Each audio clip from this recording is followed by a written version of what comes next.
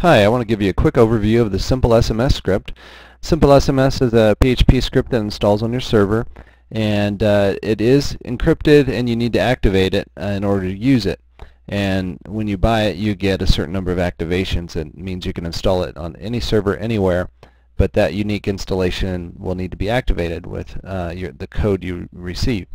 So, but the way it works is each one of these columns represents a list. You can have as many lists as you want. Generally, each installation, this particular script would represent a particular client. So in this case, it's a pizza. So let's just say it's a pizza shop.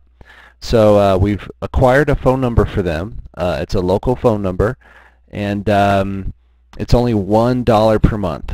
And the text messages are only 2 cents each. This is the cheapest solution for text messages that I know of that's not free.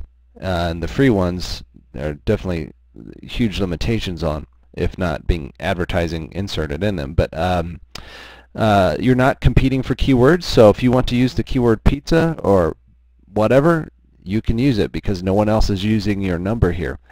There's no competition like on the short codes.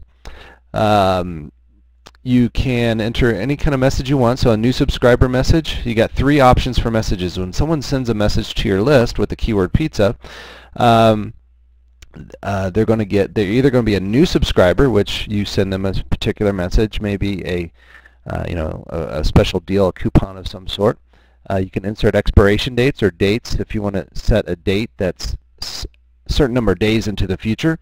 In this case, I'm saying expires, and then it's going to insert a date that's 7 days into the future from when they hit my list. And the next message is what's called a subscriber message. If someone's already subscribed to my list, I don't necessarily want to send them that same great deal I gave them when they first signed up. Or you could. It's really up to you. But if they send the keyword pizza again and they're already on the list, I send them a different message. If they've unsubscribed and they're getting back on the list, I send them a different message as well. So these could all 3 be the same, or they could all 3 be different. It's really up to you. So I have a list for pizza, I have a list for lunch. Optionally, you can create a list for stop, which means when someone is unsubscribing, they're replying with the word stop.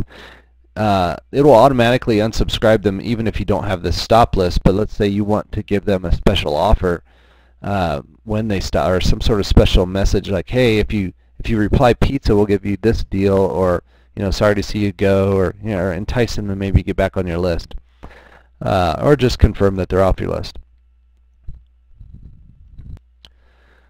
So then it comes to sending messages. You can view your subscribers. Click on the subscribers for that list.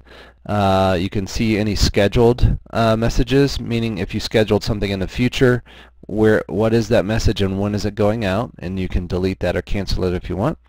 And then when you go to send a message, you type in your message. You can choose to send it immediately, or you can schedule that message for a particular date and time. Just press send and off it goes. There's also admin features here. When you're logged in as admin, you get some options that a regular user regular user does not see this. So you have to be logged in as an admin user. You can change the title, you can change the text underneath the title, or add text. This is where you enter your Twilio settings. This is where you can enable or disable the scheduling features if you may or may not want to use the scheduling features for your clients, but maybe it's something they pay extra for. It's up to you. You can enable that. And then you can change the CSS settings for the page itself. Then you save those, and those will be saved for this particular script here. There are also help features built in, so if you click on any of these help icons, you'll see the help related to those functions. And essentially this script is an interface for Twilio. So Twilio provides a platform for developers to create applications such as this. It gives you cheap phone numbers, $1 a month, text messaging for only 2 cents a piece. So the script will do a lot for you, and you can sell or resell sell installations to your clients. Thanks.